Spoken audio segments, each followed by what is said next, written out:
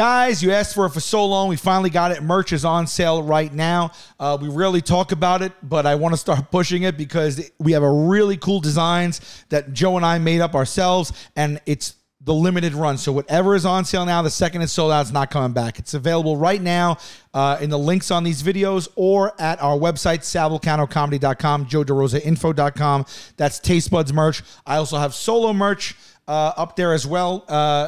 So check all of it out and buy some merch. Tweet at us the merch, and we will retweet you or repost you on Instagram. We want to see which ones you guys are liking, and we want to see the merch out in the wild. Really cool project that we put together, so to see it out there is going to be cool. So check out our merch for perch. Guys, I'm on the road, and I hope you come see me. Let me tell you where I'm going to be very soon. All tickets on sale right now at salvulcanocomedy.com.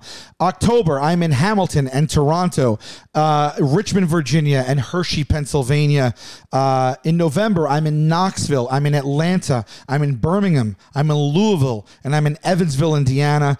And in December, I am in Jacksonville, Tampa, Florida, Orlando, Florida, Sacramento, San Jose, and Santa Rosa, California. That rounds out my 2022 of touring. Everything's on sale right now. We added second shows in Hershey. We added second shows in Toronto. We added second shows in Atlanta and Tampa. So thank you guys so much.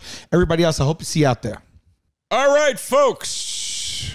Joe DeRosa here. I got some dates coming up. People, from October 7th to the 8th, I will be in Williamton. Hey, folks. Joe DeRosa here. I got some dates to plug. October 7th and 8th, I will be in Wilmington, North Carolina at Dead Crow Comedy Room. 2 shows Friday, 2 shows Saturday. October 14th to 16th, I will be at Skankfest in Las Vegas, Nevada. November 3rd, Holland, Michigan at the Park Theater. November 4th and 5th, Grand Rapids, Michigan at the Listening Room. And December 8th through the 10th at Coastal Creative Live. That's actually kind of special. The Thursday show, December 8th, is going to be We'll See You in Hell live. And then Friday and Saturday, I'm doing stand-up shows live. So come out to all these shows. Go to joederosainfo.com for all ticket pricing and purchasing and show info and all that sort of stuff. And there's more dates being added all the time. I've got 23 dates coming very soon. I hope to see you out there. Also, if you're in New York City, please come by Joey Rose's, my bar and sandwich shop on the Lower East Side. A great time. We open at 12 p.m. every day, Tuesday through Sunday. We are serving drinks and sandwiches the live-long day and evening. Come on through, joeyrosesnyc.com for all the info. Taste buds, they coming to the mic, talking about the food they hate, talking about the food they like. 2 fools gonna fight, but only 1 food can be right. Taste buds, man, yeah, they coming to the mic. Hey, folks, welcome to TASTE Buds. And I do the chant solo today. No matter what happens, I love you. Did I do it? You did it. All right. You did it at the wrong time, but you did it. Hey, all right. And there is no right or wrong here at Taste Buds, I say. Yeah? I say it's only love. To my left, the mighty Quinn. Brian Quinn is here, filling in for Sal Vulcano. How are you, buddy? Doing great, man. Doing great. I'm glad to see you. I'm glad to see you, bud. I'm seeing a lot of you. We've been seeing a lot of each other lately, and I can say complaint-free.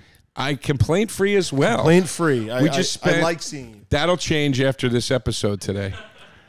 No, I'm familiar with your routines. You know what I realized about myself this morning, and some people would say it's sad. I think it's a gift. I'm like the anti-Barbara Walters. Like, no matter who you sit me with on a couch, I can get you to start arguing and frustrate you. I realized that's a gift I have today. And I was like, if Sal were ever to say, Joe, I can't do Taste Buds anymore, I'd say, I'll miss you, but no problem, because I'll irritate anybody that sits on this couch. Welcome to Joe's Angry Couch. Yeah. Yeah, but you said something to me. We went to Phoenixville. Yes, we were down in Phoenixville for a few days, you and I, shooting something together. Yeah, shooting something together. I'm not on camera. I would like to stress that. Yes. It's not, like, I don't want people to think, like, that I'm going around putting myself on camera. This is all about you. Well, it's all about the subject, and I just am the host of this thing. Yeah. I'm producing. But you are producing it. It's very exciting. And you stepped on the camera here and there for fun. Sure, just to show them that we could have guests on here and there. Yes. But yeah. Yes, but we had fun down there. A lot of fun. Great town, Phoenixville. Amazing town. In the middle of Pennsylvania. We're going again October. Yes, we're going in October. October. Go see a movie at the Colonial Theater. At the Colonial Theater, which I'm wearing the shirt that I bought at the that they gave me. They gave me this, which was very sweet. Colonial Theater in Phoenixville is the theater where they shot the the movie theater sequences of The Blob, the original Blob. This is a shirt. You know, this style of shirt is popular, but these are all the characters from The Blob. Yeah. And I still have the remnants of a cough because I got sick as a dog down there. Yeah, I thought you were going to get me sick, but it turned out you didn't. I still don't know if it was just allergies or what. Could have been. I mean, my God. But here's the big news, and we're burying the lead. And Pimp, I got to send you this stuff right now. Phoenixville is the town next to the town I grew up in. I grew up in Collegeville, or sometimes it's called Trap. And while we were in Phoenixville, Brian brought up the ditch. The famous ditch.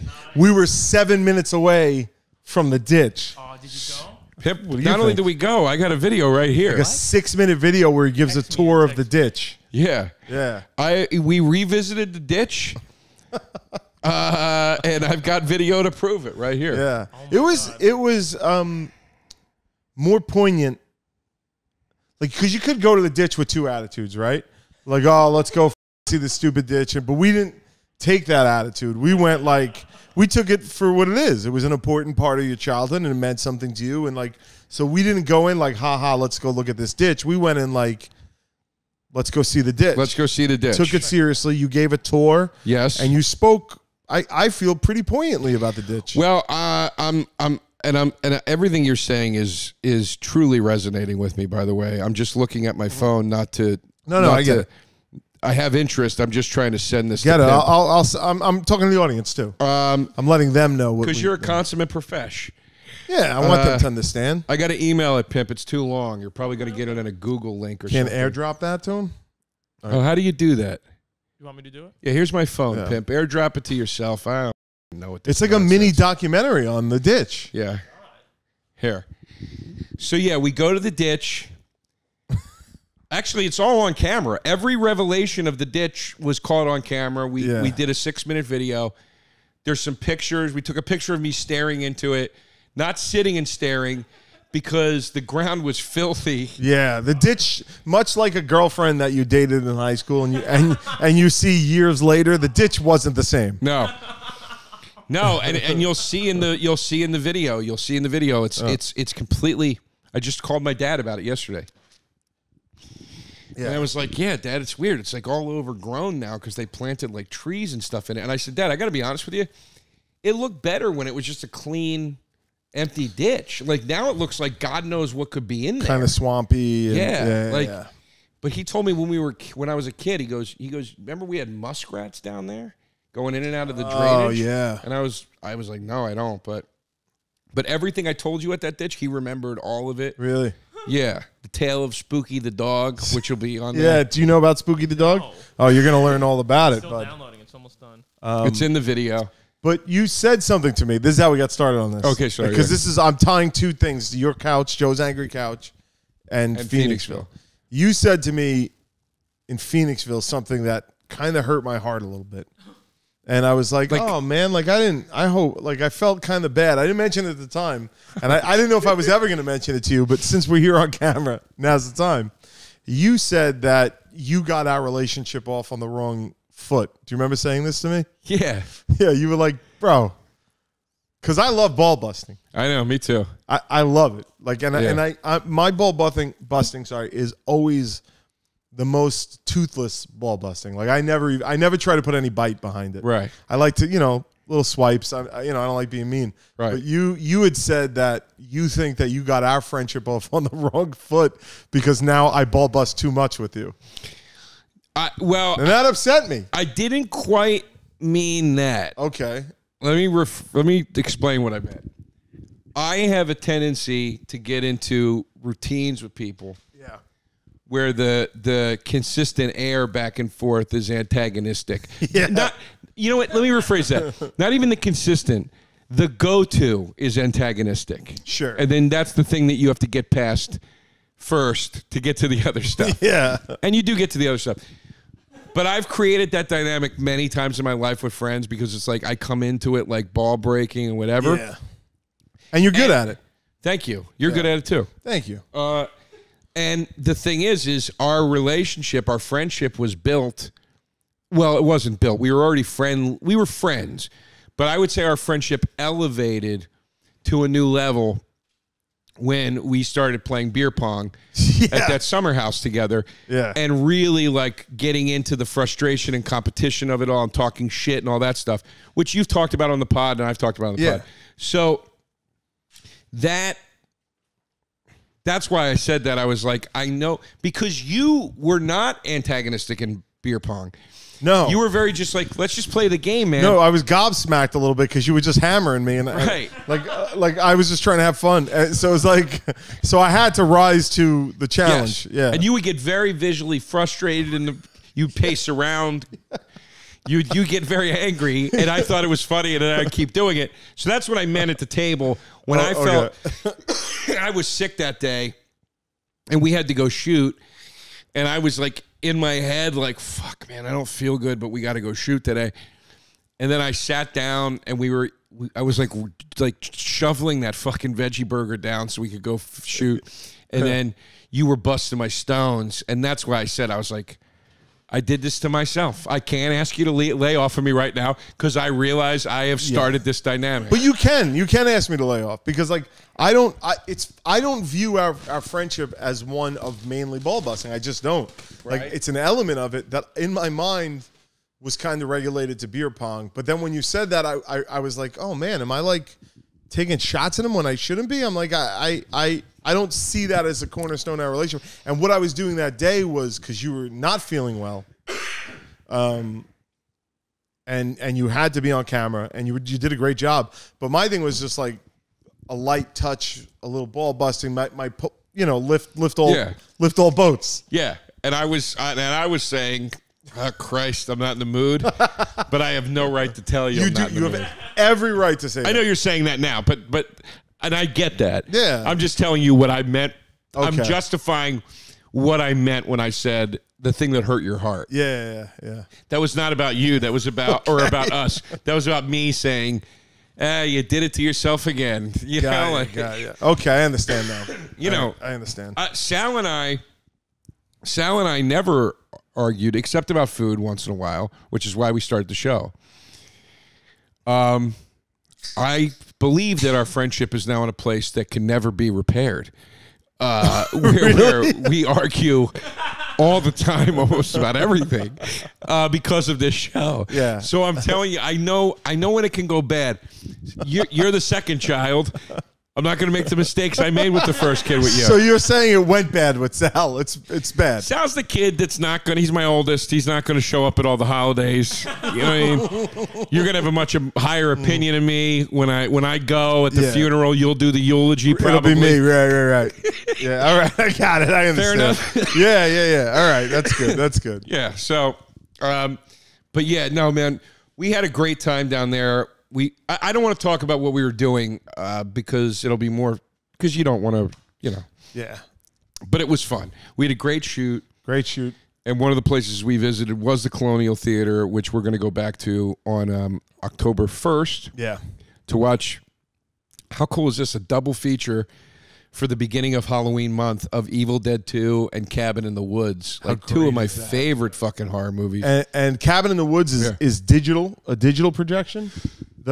They got a 35 millimeter print of Evil Dead 2. I've never seen Evil Dead 2, and it's one of my favorite movies. Like top 3 favorite movies. Love it, and I've never seen it in theaters, so I can't wait. So I have 2 quick Evil Dead 2 stories. Okay, I did see part of it in the theater because one Halloween when I lived in Austin, I ate mushrooms with my friends, and we went to see it, and I had such a bad trip. I wonder why. I mean, dude, I was in a full panic attack, like full. You actually told us about it. I think on your couch. Okay, yeah. So I won't go into the story again, but I left Evil Dead 2 because I was like, I can't handle this right now. Okay, and then I went into Best in Show because that was like new in the theater at the time. Good choice. And that freaked me out even more. Really? I remember I walked in on the scene. it was a scene where Eugene Levy goes, "I have 2 left feet." That's not a euphemism. I actually was, and it pans down, and I was like, dude, and I left, and I went home. Great. But the cooler Evil Dead 2 story.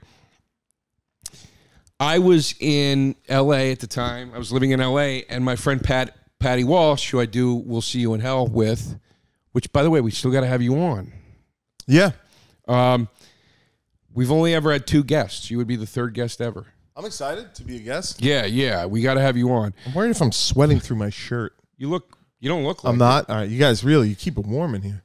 It's, it's only an apartment owned by a multimillionaire. Do they know where you're doing this? Doesn't, Do the people know? I don't know. Don't say, okay, just in case. Yeah. But yeah, a man with money owns this place. Very rich person's apartment that we're crashing in. And It was hard to figure out the Wi-Fi even. yeah, it's pretty warm in here, yeah. But all right, so if you see me doing this, it's not why I normally do it, which is like, do I look fat? It's like, am I sweating through my shirt? No, I do that too. And Yeah. mine is, though. Do I look fat? Yeah, but anyway. So my friend Patty Walsh used to write for It's Always Sunny, so he got invited to the season whatever premiere. It was years after he wrote for the show. And we were at the after party. Glenn Howerton, who plays Dennis, is my favorite character on the show. Yeah, the dentist system, man. He's, oh my God. I just saw their podcast live Sunday night. I went to Philly. I saw Always Sunny podcast live. Oh, really? They were great. Oh, that would have been cool. Yeah. I guess that's why Sal called me and not you for it. You two were fucking arguing and fighting. That's cool. I didn't get to meet them. I was like, Did Sal go down? He came. We went down. Oh, that's nice. I'm glad he found time. Glad he found the time to make it down to Philly for to watch somebody else's podcast. It was great. Well, we were hoping we were going to meet the 3 guys because we've been fans of the show, and oddly they're on for most of their run and our run. We've aired, I think, in competition to each other. But I've never given a shit. I'm like, I don't fuck. Always Sunny is great. Like, watch Always Sunny. Like, our show's on all the time. Yeah. I love that show. So we were going to go down there and we were like, you go backstage and meet the guys, which was big. Like, I'm a legit fan of Always Sunny. Love it. And then we got there and we saw someone that we had, like a promoter that we haven't seen in a while, and ended up talking to him until the show started. And then they left. They walked off stage, which I understand. Nothing on them. Like, that's what I do after stage. So I didn't all that. I didn't even get to meet those guys. That's interesting. I think they got away with more than even Family Guy. Their jokes were wild. They got away with the most, which is why it's a bummer to me that sometimes on the podcast. Well, I heard Rob McElhenney say this once, but it bummed me out. He talked about one of the episode where he goes to the coach. Oh, and he's like, "Why don't you molest me?" Yeah. And Rob McElhenney said on the podcast, he's like, I get now that something along the lines of, I get now this type of joke isn't funny, and it's like, yes, it is, dude. Yes, it is. I know we're in a different world, and I know that you're much bigger, but it's funny, dude. Yeah. Like, so it's funny. I mean, he also got older. Sure. Things like that happen. I hope they don't sterilize the show. I guess moving forward. I hope not. Yeah, I hope not too. But anyway. But I don't think they will. I don't think they so know what either. they're doing. Yeah, that cast is great. I love the show. I love the crew. I've met Rob a million times. He's always very cool whenever I see him. I've met all of them. Rob is the one I kind of know. But Dennis, Glenn Howerton, I didn't know at all. And we were at the premiere party, the after party, and we were upstairs in the bar that it was at. And Glenn Howerton was the only cast member that was upstairs. And I was like, I said to Pat, I go, I really want to fucking meet him, man. Like, I just think he's amazing. Yeah. I think AP Bio's hilarious. Like, and Pat introduced me, and as he was introducing me, Glenn goes, "Hey, dude, nice to meet you." And he goes, "Hey, we're just talking about that, like, Wizard of Oz Pink Floyd thing." And I go, "Oh, no shit." And I go, "You know what I did recently?" And he goes, "What?" And I go, I don't know why. I just tried it, and it actually kind of worked. I got high, and I put on Evil Dead 2, and I put on Metal, the Metal album by Pink Floyd, and it kind of sunk up. And really? He goes, "Wait, what? Hold on, dude. Hold on, dude. You're my new best friend now. Hold on." And he went off and had to say bye to somebody, and he came back, and he goes, "Evil Dead 2 is my favorite." movie. Get out, really? He goes, I want to talk about this. And he goes, and I love the album Metal. Let's talk about this. And we started talking, and we hung out for like an hour. Oh, wow, that's cool. Just kind of kicking it, having drinks, like talking about horror movies, talking about. And I said to him, and it was cool because he got it, and he got that I wasn't fanning out. Like he just got, it was a cool moment. I go, it was the season when he had left and he wasn't going to come back, but then he came back. Yeah, that was weird because he was only gone like 3 episodes. I know, right? Yeah. And they showed the episode where he comes back. And I go, dude, coming into the theater, I go, this is the only thing I'll say to you as a fan. Outside of this, we just talk as people because I get it. I understand that that'll be annoying. And I go, seeing the episode tonight, I didn't know if you were going to come back or not. When you showed up on camera, I go, dude, as a fan of this show, that for me was like when Han Solo walked back onto the Falcon. Yeah, I see. I agree. Yeah, it was big. Yeah, and he's like, yes, dude, that's fucking, like, he just got it. He got that I wasn't ball washing him. Right. He also, without being too in his own ego, understood why it was cool to a fan. Yeah. Without it being like, well, of course it was fucking cool. You know what I mean? I'm sure he's happy to hear it. Like, yeah. You know, he was cool, man. Right. They were all, and then I saw Rob that night too, and Rob was really cool. He's a ball breaker. Is he? Yeah, I never met any of those guys. I had one interaction with Charlie Day. Yeah.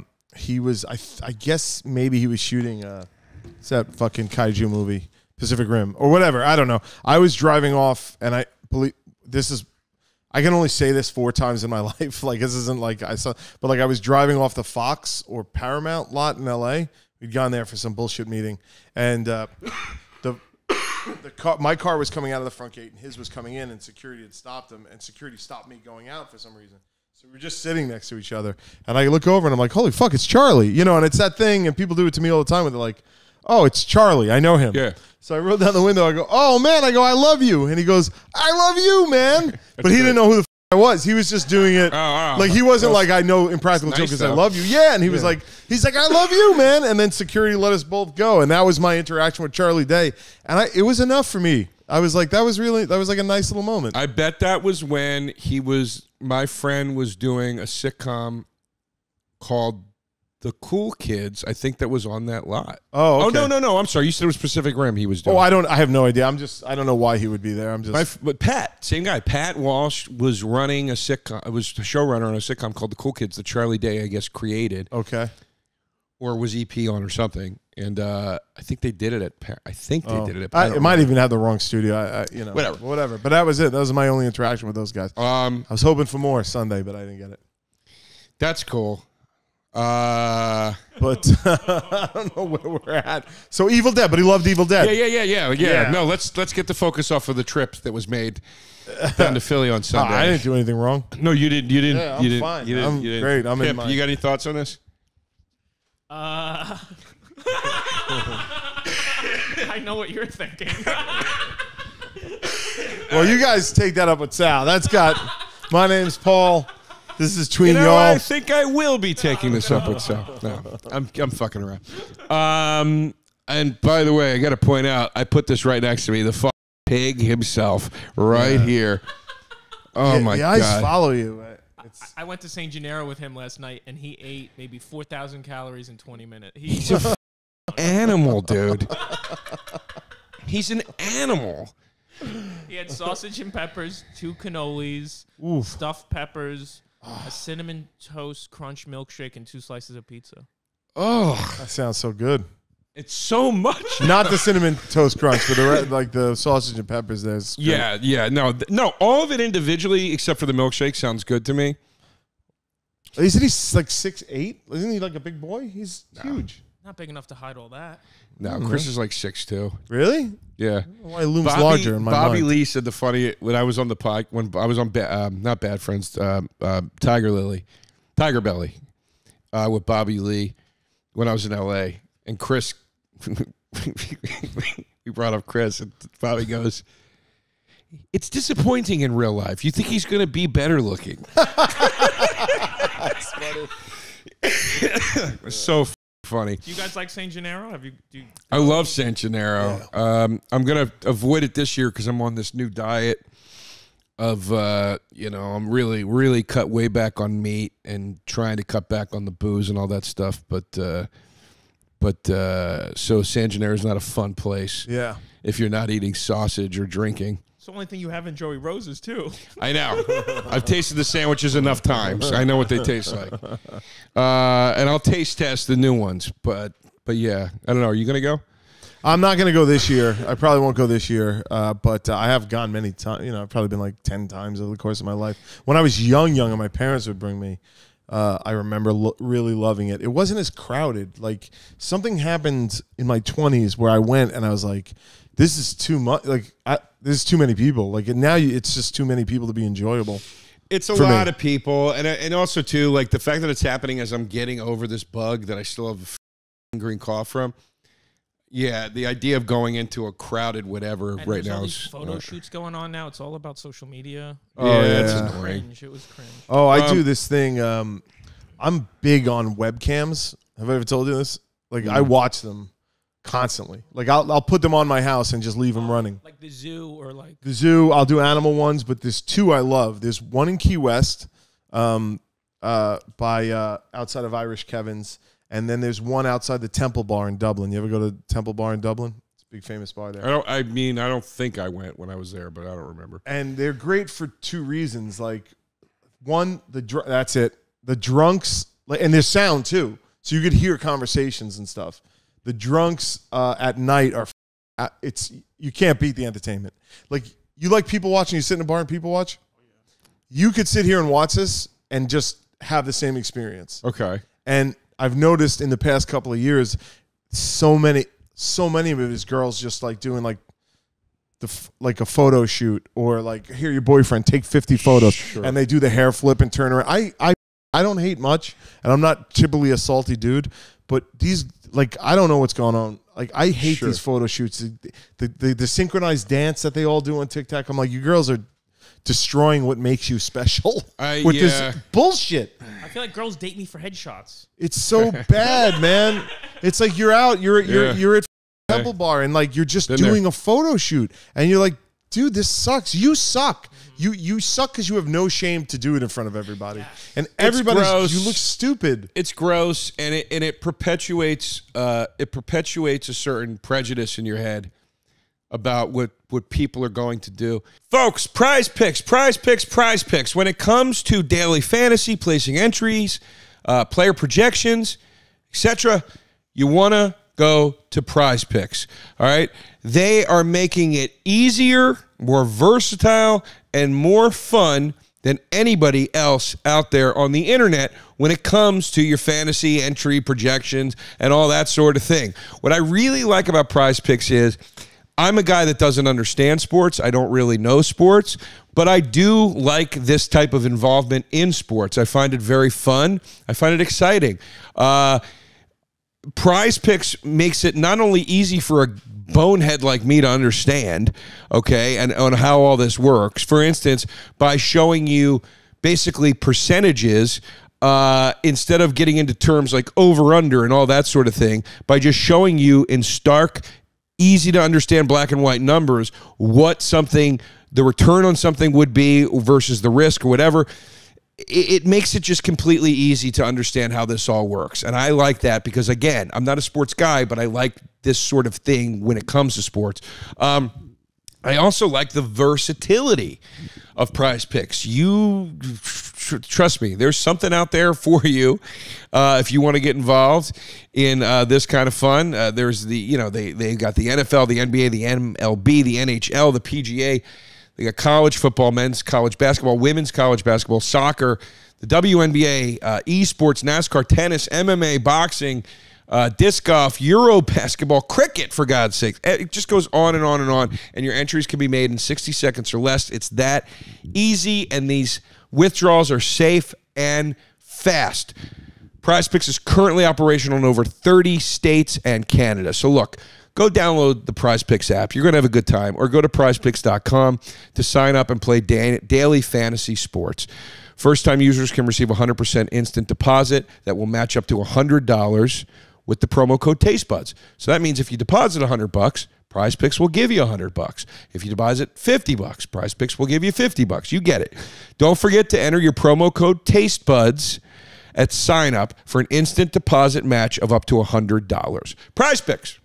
Butcher Box, folks.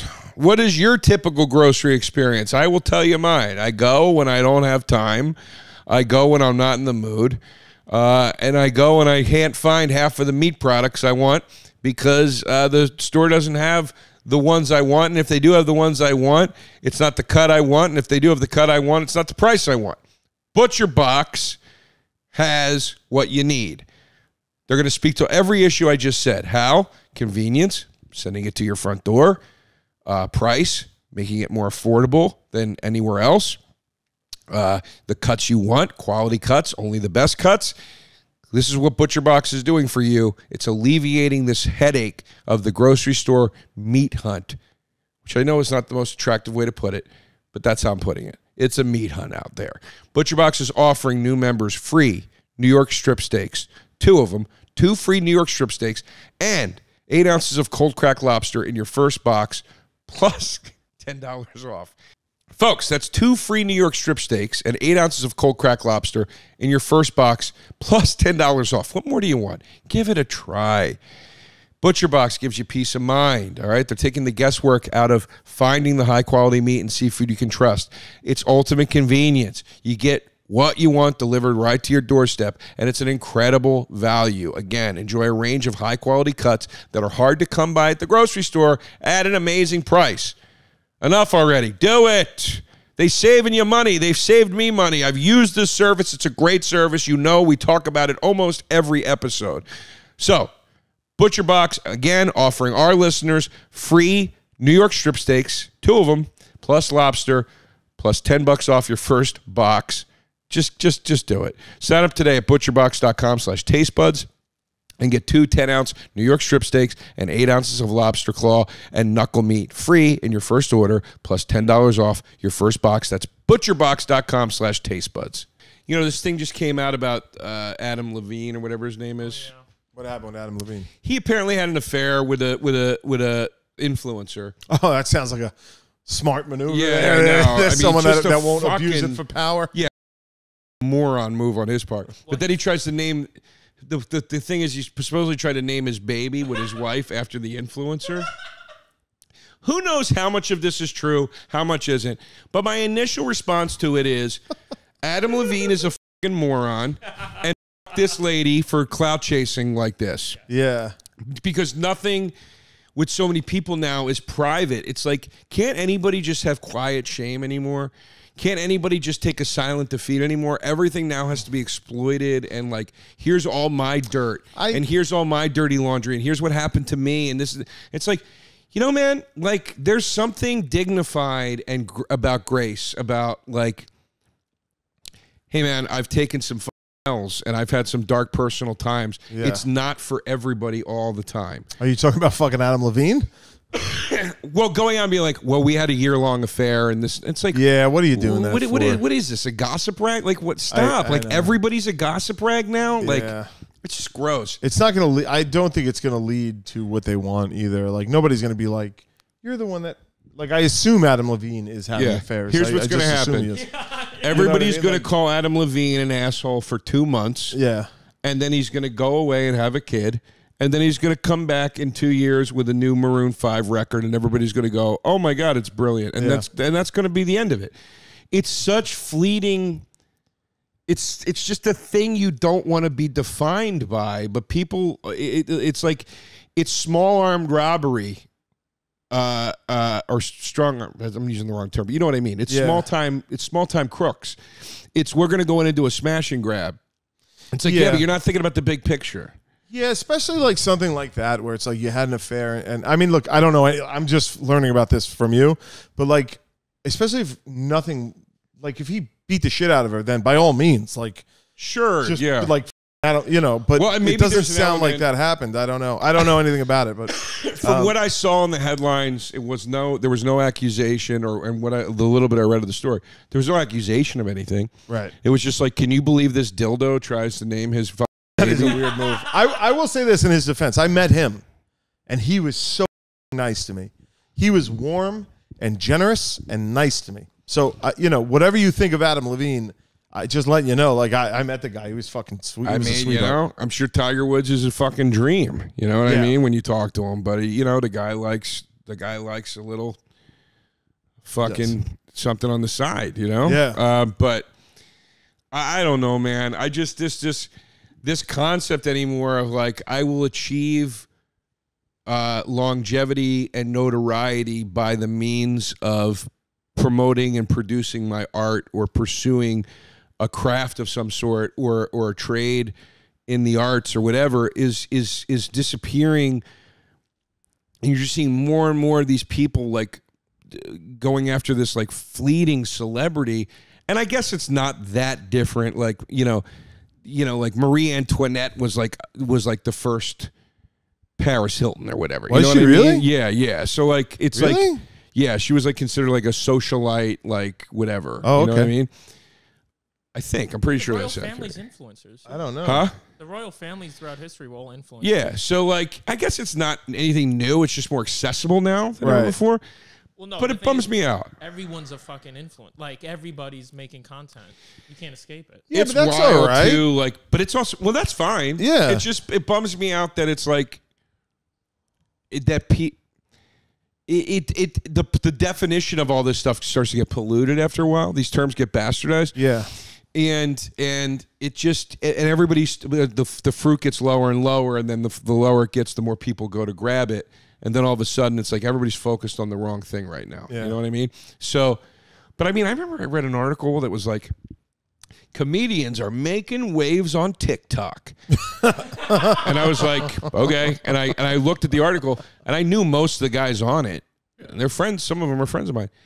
But they were like putting up they were like highlighting guys that had like 22,000 TikTok followers. I'm like, what is this? Because the person that writes the article doesn't give a shit either. Yeah. And they're like, let me just see what's going, and then they just, that's it. I Or mean, they'll go, an influencer got in trouble, and then you go to their profile, and it's like they have 35,000 followers on Instagram. You're like, that's what an influencer is now? But you can also It was like when you had 1.5 million, that meant influencer. or that person paid for the article.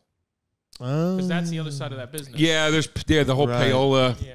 new payola, whatever. Anyway, what are we talking about? let's get to the battle. Yeah, because you guys were late. I wasn't late. Well, you were 7 minutes late. All right. I was in the parking lot, so we have like 22 minutes. Okay. To shit. settle All right, this. let's go. All right. And I know, I know what we're really going to get down to. This is I know. ultimately going to be an argument about Back to the Future Part 3. Well, hold on. Okay, Don't all spoil it. All right, here we go. Time for BATTLE Buds. Folks, it's the Back to the Future franchise versus the Star Wars franchise. You probably know what side I'm on, and yes, it is the Star Wars franchise. Brian Quinn, my dear friend, foolishly thinks that Back to the Future's franchise, as a Star Wars fan, he thinks it has legs against this franchise. Well, I'd like you to give me an opening statement, Brian, on why. Now, by the way, there was some pushback about the Back to the Future not being a franchise. From who, Joe? Sal. Excuse me. Yeah. That was that cold coming back up again. But as you were saying to me, and I was agreeing, and I was saying to Sal, no, Back to the Future is a franchise. There are video games. There's a cartoon. animated series. There's video games. Yes. There's Rick and Morty was originally called Doc and Marty. Doc and It was Marty. supposed to be Back to the Future. There's a Broadway play coming next Yes. year. So Yes. it's like, that's a franchise. What more do you need to do a franchise? And there's always talk of, will there ever be a part 4, which I doubt, but I promise doubt. you they'll do some sort of reboot or something at some Not till point. Zemeckis dies, right? Well, or Gail. we'll see. I mean, Zemeckis did just make Pinocchio. Yeah, I didn't see it.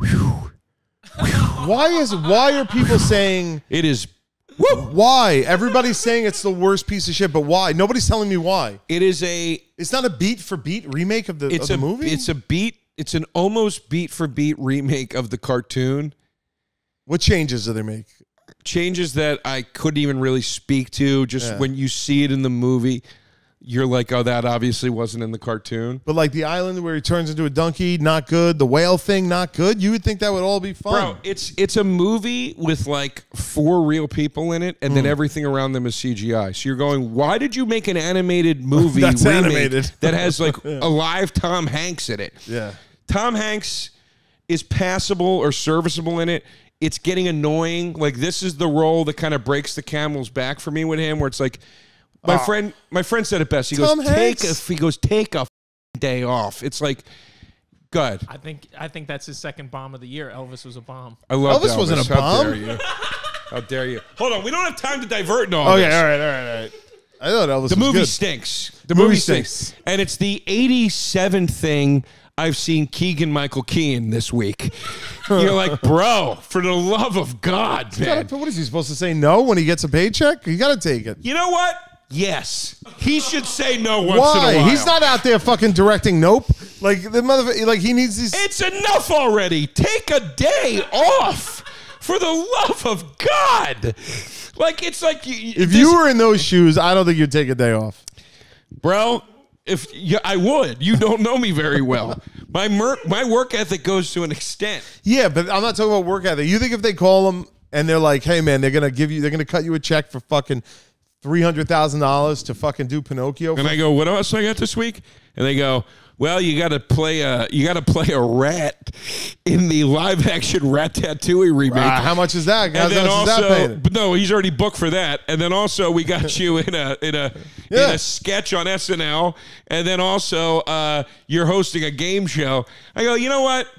No. I'm not going to do the other thing. That's not true. I'm telling you, I don't believe you. You would be like, holy fuck, now I can afford a bigger pool. Now I can afford that boat I want. Now I'm going to get that fucking car. And all I got to do is stand in a booth and be like, Pinocchio, you got to remember who you are. It's full motion cap.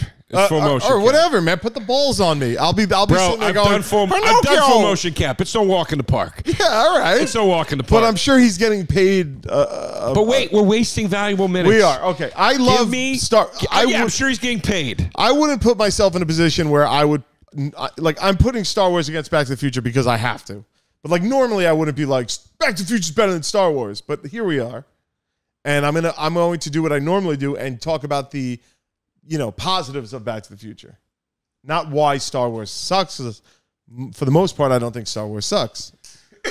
But you do think fairly, that the amount of Star Wars content has lessened the overall value of that franchise. Yes, my feeling is Star Wars, and this is going to sound like a slam, but it's not.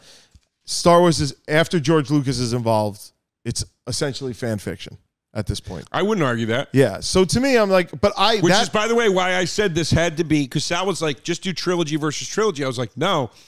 Yeah. Star Wars then will bury it. It'll be original trilogy. It's just not right. There's no chance. Once you expand it to franchises, now I would actually make the argument for Back to the Future that the lesser amount of content has preserved that original trilogy. The original Star Wars trilogy, magical as it is, has been, I think, in quality depleted by the amount of other stuff that's been built up around it. Because you can't watch it now without seeing all the connections that they've made to some other things. Yes. Right. Go ahead. And also, less is more sometimes. The Matrix was way better when you didn't know what city they lived in, when they were unplugged, and when you didn't have to watch this awful fucking 4th installment reboot that they did, or that 3rd shit show, whatever. You know what I mean? The Matrix, when it was just Matrix 1. Great. And there was all this mystery. If you didn't live through it, you don't know what it was like. The Matrix was a fucking phenom. Like it was the new Star Wars. People were obsessed with it. Yeah. Yeah. So anyway, tell me why Back to the Future you think is great. Well, I think the reason everybody thinks Back to the Future is great, like it's the character. I mean, it's kind of a crazy question. Like, why do you think Star Wars is great? No, but you said you were going to talk about the positives of Back to the Future. Sure, but like, all right, well, look at, but I know where we're headed with this. So I almost want to just jump to it. No, go ahead. All right. Go ahead. The first one's a masterpiece. First one's a masterpiece. Fucking masterpiece. It's a creative idea that I don't know if they'd make it today. You know, him with his mom and all that shit. Like, you don't know. Not that matters, and that's overused anyway, I think. But like, you haven't seen anything like that. And I mean, the concept of time travel, they made time travel fun. The DeLorean is like nothing I've ever seen before. The DeLorean was it was like before I was into women, like I wanted to fuck the DeLorean. The DeLorean is cool, and Yeah. I will tell you what lessens the DeLorean. What lessons the DeLorean? As kids, when we saw Back to the Future, Yeah. and we didn't know what the fuck a DeLorean really was. Sure. We just saw that car and it looked so cool. And Marty goes, "You made a time machine out of a DeLorean?" And it's just kind of funny, and you're like, whatever, I don't get it. You go back to it now, and you're like, oh, that was like a DeLorean joke. Like, because the DeLorean failed. Like, it was supposed to be the car of the future, and it failed. And then they make this, like, DeLorean joke. But it works in the other way, too, though. What? Like, I never thought that. Or it's a shameless product placement. Well, they had it was out of business already, wasn't it, by then? I don't know. I don't know. But my point is that when I got older and you started to see the documentaries about John DeLorean and the movie about John DeLorean, it took away from what that was for me. It wasn't quite as magical. Okay. It wasn't quite as this machine from elsewhere that I had never seen and whatever, like, let's say, the Millennium Falcon. But sure. It's not my turn to talk. It's your turn to talk. No, we could talk because I love the Millennium Falcon. Like that's why we're in such a pickle right now, because I love both. But the DeLorean was the thing. Like, look, put it this way: the Millennium Falcon, which I love, you know, I love it. I have fucking tributes to it in my house.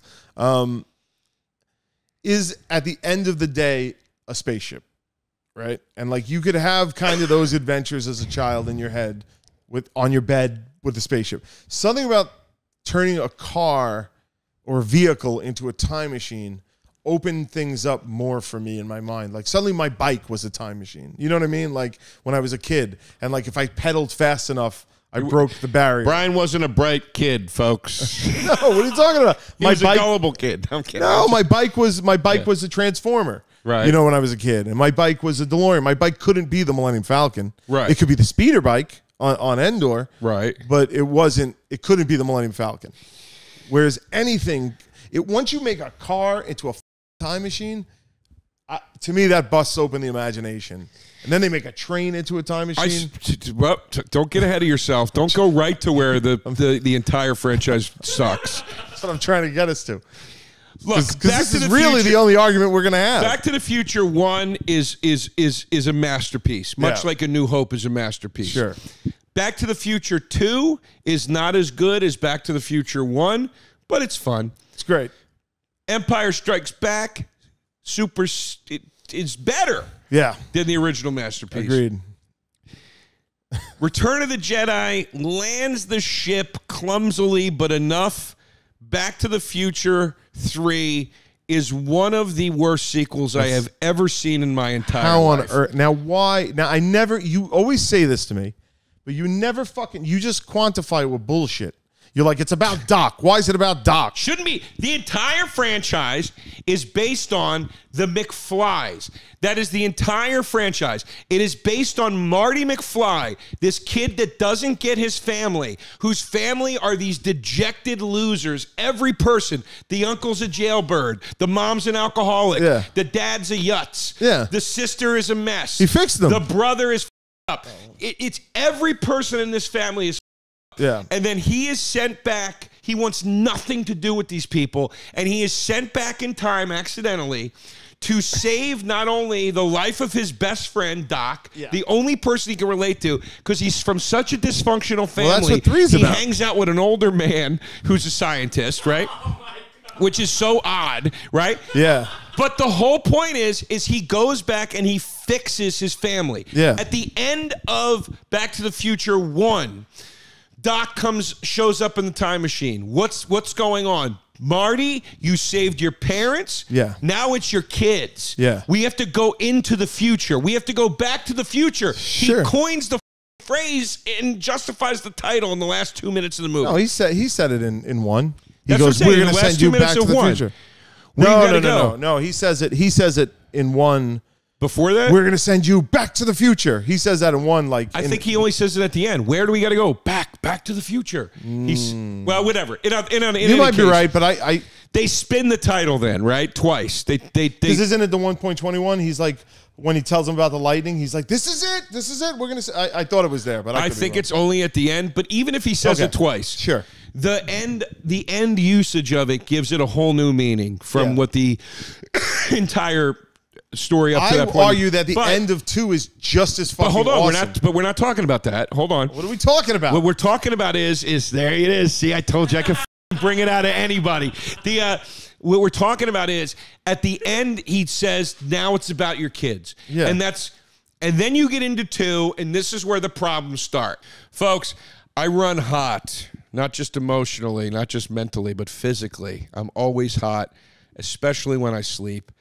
I hate getting hot when I sleep. A lot of the time that has to do with the sheets you're sleeping on, your bedding, and that's why I like Miracle Brand, okay? It's hard enough in the summertime to deal with the heat, and I know we're coming out of summer, but guys, I got news for you. In a lot of places, it's still going to be warm for quite some time, and I find that Miracle Brand is a great way to stay cool at night so I don't wake up sticky and sweaty. This is eco-friendly bedding, such as sheets, pillowcases, and comforters that prevent 99% of, by the way, bacteria, because that's what happens when you're sweating in your bedding. Bacteria grows and stuff. And this requires 3 times less laundry because of how they are preventing these things from happening. They have self-cooling properties. It's a silver-infused fabric that it was originally developed by NASA. I'm sold. Miracle Brand sheets are, here's a word you don't hear often, thermoregulating and designed to keep you at the perfect temperature all night long. Self-cleaning because the sheets are infused with a natural silver that prevents 99.9% of bacterial growth, all right? They're luxurious comfort. They're quality, okay? 500 thread count sateen weave that's made with U.S.-grown Supima cotton. It's just better on your skin. It's better for you. Everything about this is better. So go to trymiracle.com/tastebuds. Again, trymiracle.com/tastebuds. Here's the deal you're going to get. If you use our promo code tastebuds at checkout, you're going to save 40% and get 3 free towels. They got towels, too. Miracle is so confident in their product, it's backed by a 30-day money-back guarantee. So if you're not 100% satisfied, you get your full refund. No worries. Upgrade your sleep with Miracle Brand. Go to trymiracle.com/tastebuds. Use the code tastebuds and get 3 free towels and save 40% off.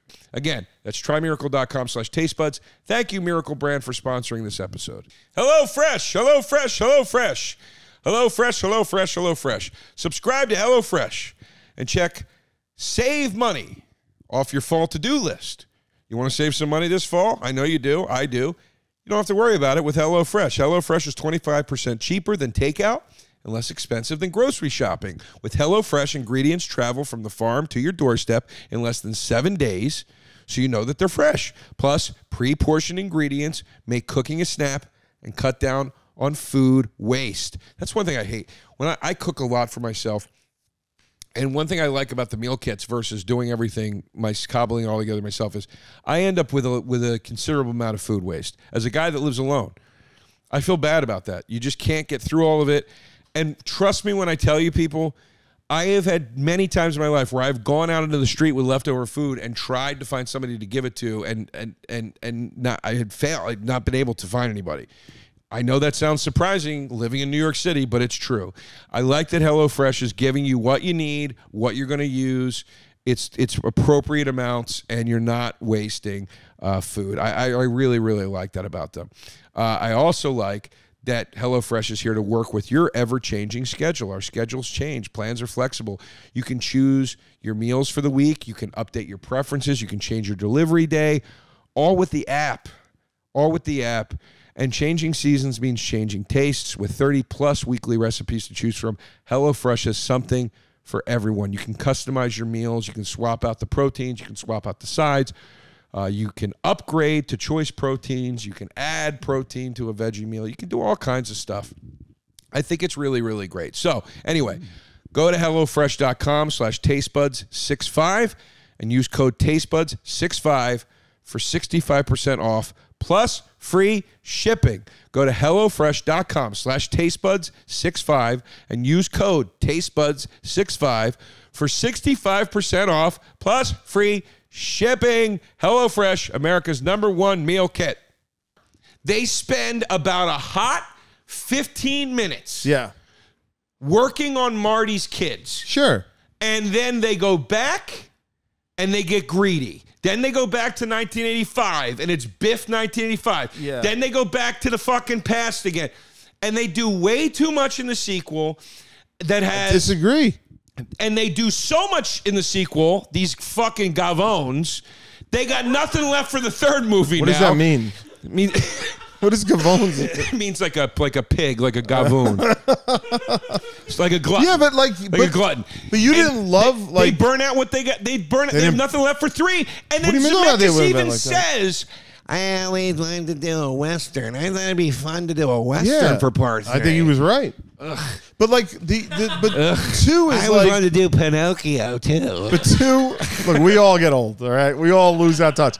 Like and I didn't even see Pinocchio, so I don't even know if I agree with you. I may love it. But like this thing is like but you didn't like, do you get into the aspect of it as like where I'm like, wow, at one point in 1955, there's 5 DeLoreans.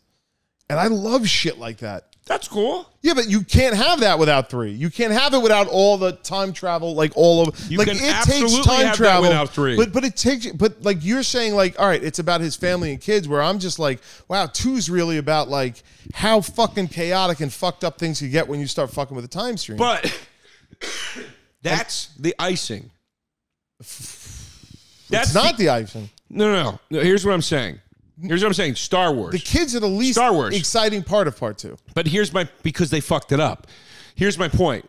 Also, it didn't help that they made part 2 and 3 5 years after the first one. It was too much of a gap. But here's my point. Star Wars. Yeah. And where they went wrong with the sequel trilogy and where they went wrong with the prequels too is they get away from the point of the original trilogy, which is the family. It's about Luke coming to terms with his father. Oh, I don't know. Well, hold on. It's why the Godfather works. It's about the family. It's not about the mob. Back to the Future is about the family. It's not about time travel. But he saves Doc in the first one. But it's a story about the family first. That's got to be the foundation. So my point is, why does it have to be the foundation? It's about time travel. Because that's good storytelling.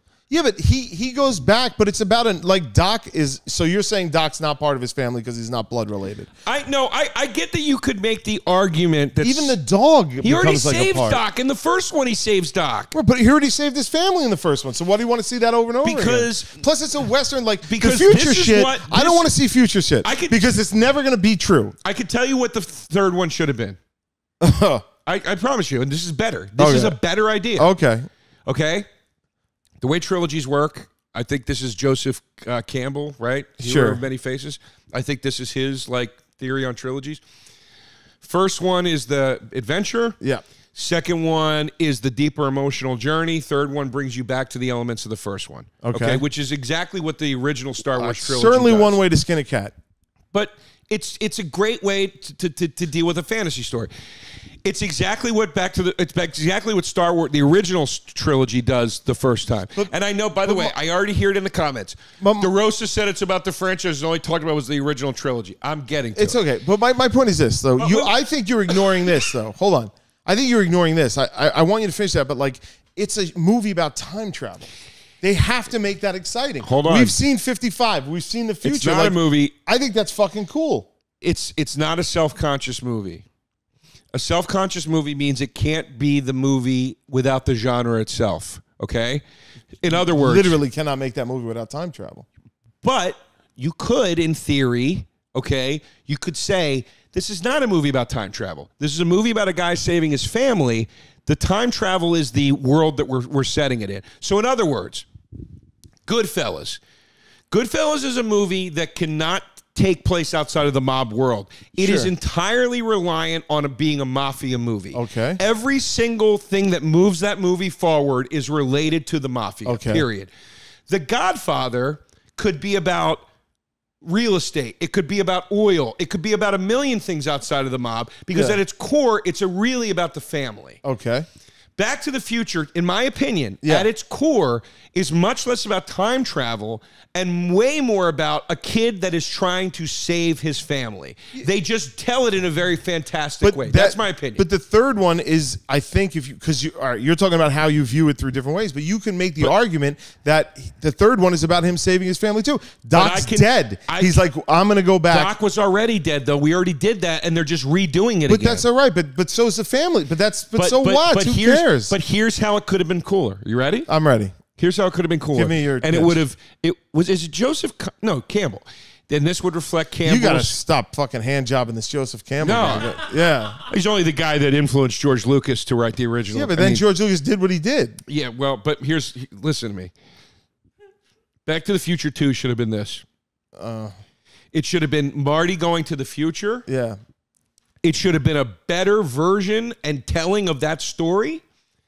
And it should have been his adventure in the future and saving his kids. You would have wiped Hell Valley off the map? I'm not. Listen to me. And then your cliffhanger at the end, and this gives me chills when I say it because I've said it out loud before. Part 2 ends with Marty going back to 1985, going, I did it, I saved the day. He shows up, and the last shot is him walking into that town square, and you see the chaos, right? And you realize Biff has done something awful. And then the third one, the third one is now him in 1985 alternate, dealing with that, and then going back to the 50s, so it brings us full circle to the original movie, to save his mother from what Biff has turned his family into through his power. Yeah, but you got all that. They gave you that. They rushed through it so we can how get much to more did you want? They rushed through it so we like can, how much more? You know I'm shit? right. You know that would have made for a much more dynamic trilogy. I don't know about that. I love 3. The way I look at it is this. I love that they were like, let's fucking go crazy. It's a time machine movie. Let's get back and show something that, like, if they had went to ancient Rome, I would have liked it. Like, I like that they were finally like, we have a time machine. Let's break it out of this. Then you know what it should have been? The third one? What? You know what it should have been? And Tell I've me. said this too. It should have been Bill and Ted. It should have been him time jumping through all different periods on some crazy whatever. They blew this third movie by making, because Robert Zemeckis and what's-his-face had a hard-on to make a fucking Western, and they shoehorned it into a goddamn franchise. It's not a shoehorn when you have a time machine. You could just go to the Old West. Who wants to see that? I want to see it. This is an amazing movie about technology, and we're going into a place that has zero technology. Great. So how do they get out of that situation? That sounds great to me.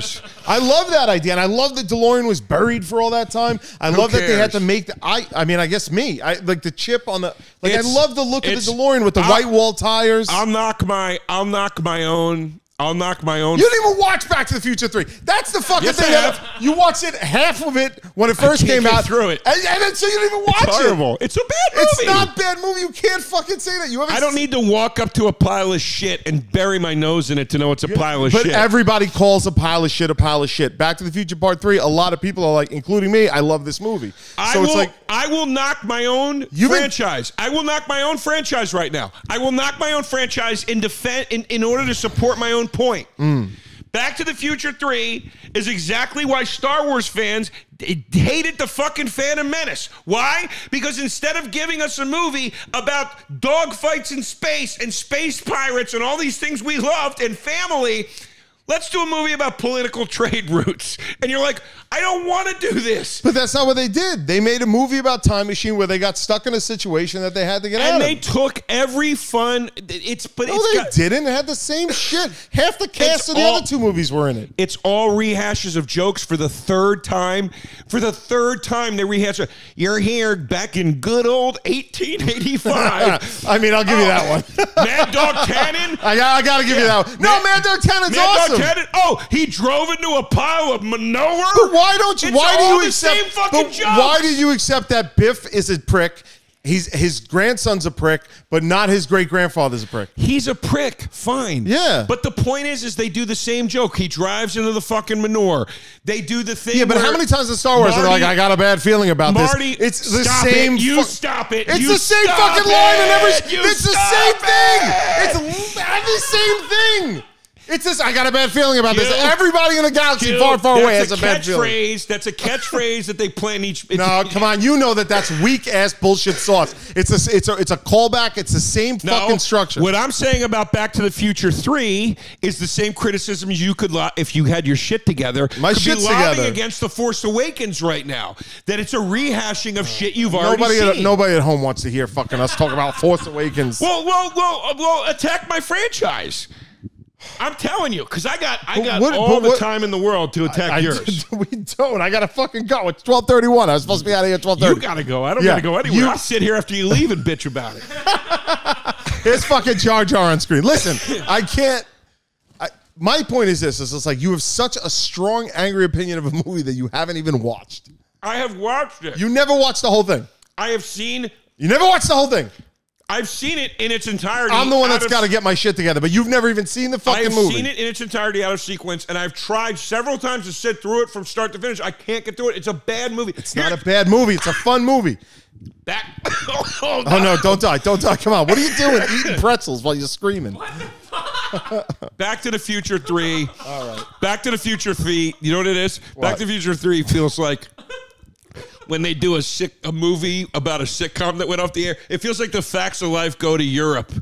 You don't when they did one of those, or they'd be like, different strokes are back, and different strokes go to the Old West. That's what Back to the Future 3 feels like. You're telling me you wouldn't fucking watch Back to the Future? I mean, an Old West Facts of Life? Of course you'd watch that.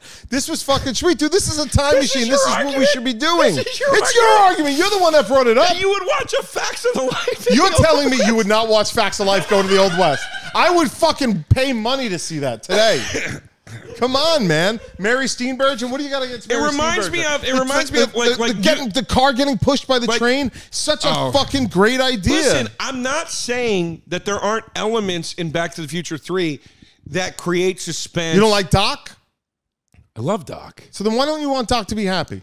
He's got kids. He's got Jules. He's got Vern. About that they bring in they said this. They go, we felt that in the third movie, it was time for Doc to have a love interest. Why not? Shut up. Nobody cares about weird Doc having sex. A fucking another thing I'd watch if I had the ability. Mary Steenburgen at her hottest is banging this fucking freak. Are you nuts? But they read Jules Jim Verne from together. Taxi is banging fucking Mary Steenburgen. That's right. She's married to Ted Danson, for Christ's sake. She would have the hottest died. man that ever lived. You think Ted Danson's the hottest man that He's ever lived? fucking gorgeous. He is gorgeous. Sam Malone, I'm not going against that.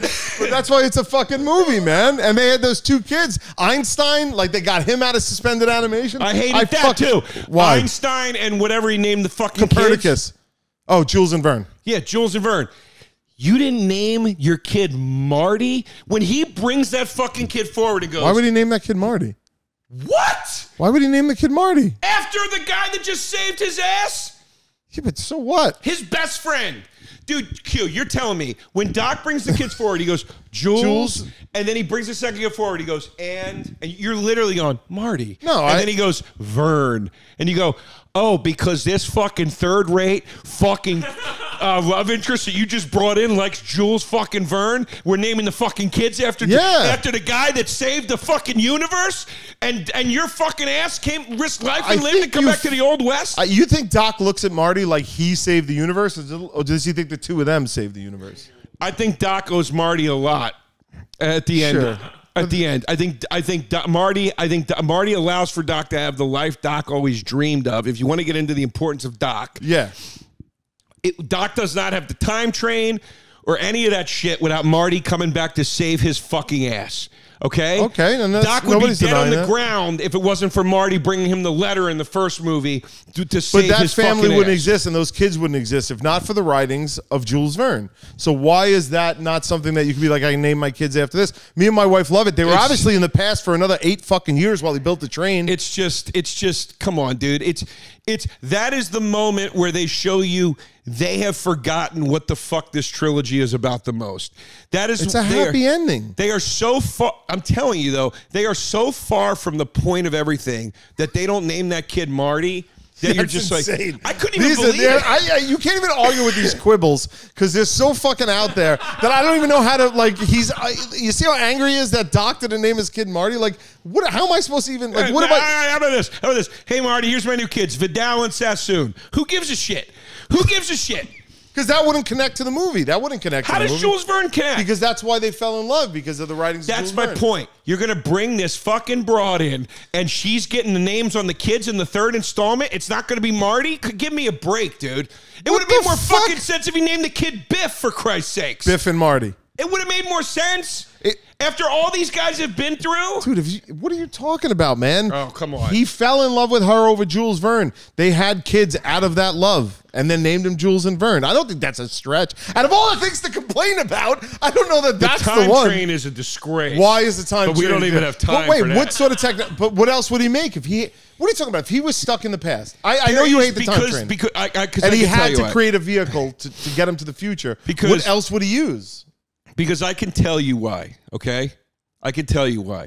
It wasn't to make what toys. you said. It's what you said at the beginning of your argument. In the first movie, when he makes a time machine out of that DeLorean, yeah, it's all taped together. It's all like you can see the fucking Scotch tape. Yeah. And you're like, motherfucker, this almost seems plausible. Right. It almost seems believable. It runs on plutonium. Yeah. It's the whole story about how he had to steal the plutonium. Every element about it, you're like, this actually seems pretty fucking plausible. When that stupid train flies in with the wheels and it's all glossy and gleamy and perfect and all that shit, it ruins it. It sucks. It's like in Phantom Menace when the heroes are driving around in the fucking silver platinum ship that looks like a fucking like perfect like Trans Am spaceship or whatever. The Naboo cruiser. Yeah. It ruins it, dude. That's not what this is. That's not what the technology. That looks like something out of like a Mickey's fucking Christmas Carol or some shit. Like that sucks, dude. And you know that sucks. I don't think that sucks. That Why sucks. does that suck? It looks absurd. It It's looks a like train. It looks like a Disney cartoon. No, the way it flies in with the fucking with the moving wheels and all that. It's a flying train. We can agree that Mary Steenburgen's pretty fucking cute in this movie. I told you, she's at her Yeah. fucking peak, and I'm supposed to know. believe Look at she's her. banging this fucking ghost? Oh, there they are, Jules and Verne. But that sucks, dude. Come on. I don't think that sucks. Brian. That sucks. Look, it's got wings. It sucks. It flies. Dude, It sucks. what else would he build a time machine out of back then? Oh, my God. A horse and carriage? How could he build that? He's fucking Doc fucking Brown, man. Like, Yeah, with no reason. So he can't get his own ass out of the fucking Old West, but he builds a time train? well, no, that wasn't the problem. He probably could have, but the deadline was Mad Dog shot him in like 6 days, 7 days, whatever it was. I don't know, man. All right, look, I gotta go. I can't. I gotta go. I mean, look. I gotta thought go. I'd have to at least kind of defend Star Wars, I don't know, but what I to didn't tell you. really have to at all. Well, we spent a lot of time talking about Evil Dead and It's Always Sunny. We I know. kind of ate it up. Yeah. So, All right, Pip, let's go to the phones real quick because Q's got to get out of here. A low-key want Back to the Future win, but you cannot stop Star Wars. Back to the Future is iconic. Star Wars is a diluted brand. That's what I thought you were going to go after a little bit more because I agree with that, actually. yeah. But I still think Star Wars is better.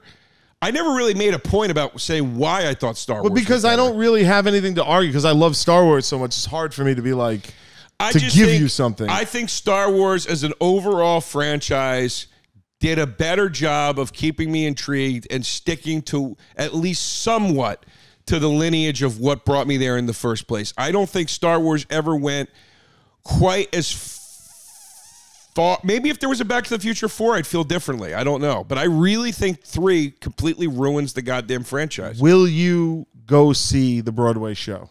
Yeah, I'll go see that. I'll go see it with that? you. All right, let's go see it. Let's go see it. All right.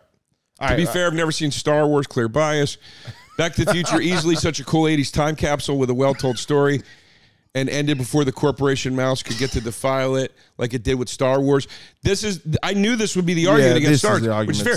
I got to be honest. You might fucking win because people are hating on Star Wars right now. Easy Star Wars had only siblings that wanted to bone. Back to the Future had a mother wanted to sleep with her future son. Here's the other thing. I in total clarity, and I told you this before we recorded, to the audience at home, like I know people that work on the Star Wars shows. Yeah. So even if I wanted to trash him, I have to walk out of here. And there's a fucking veiled admission right there. Yeah, like even if I wanted to trash him, I couldn't. So I'm kind of in a spot where it's like, Well, I'll trash Star Wars. I just think it's a spin-off of the Bible where Back to the Future's original content. I see. I'll rest on Great that. point, pimp. I'll rest on that. Thank you. Back to the Future all day because a guy almost fucking his mom is way cooler than a guy almost fucking his sister. Let's give that the win. That's pretty funny. Dan Scully, at Dan Scully. Follow at Dan, SCULLY. Thank you, Dan. Do you have a sister? Huh? You don't have a sister. No, why? I don't have a sister. So I never, like, that never grossed me out like it grossed other people out. Because I don't Never grossed know. me out, and I'm adopted, so Marty almost banged You're his mom. adopted? I didn't know that. I'm kidding. I'm totally joking. I'm totally joking. Oh, okay. I'm joking. I'm joking. The Marty mom thing always did gross me out. But it is weird how they play it because, what's her name? Lorraine? Oh, Yeah. well, Leah Thompson? Leah Thompson. Leah Thompson. They couldn't have made her hotter. No. In that scene No. where she kisses her own son, Yeah. they made, like, Those she's got shoulders. her fucking cleavage Yeah, out. Like, she looks like a dream, man. they've got her powdered so she Yeah. looks like so fair skinned Yeah. and like it's weird. They're clearly being like, it's kind of weird, right? Yeah. Like they're not just being like, oh, it's awkward. They're being like, what would you do? Yeah, and let me tell you something. I remember I did that episode of Picard last year. She directed it. Oh, And wow. It's like, even with the COVID mask on, and I think she's like 61. She's gorgeous. I reverted back to that She's moment. gorgeous. I'm like, oh my God. Daughter I acts love her now, so and much. Daughter is Really? smoking. And I say that with all due respect. Yeah, all due respect, I of really course. do.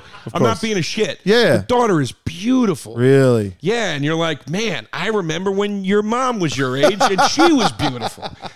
All right. Good all right. stock in that family. What do we got? I do have to run. I'm sorry.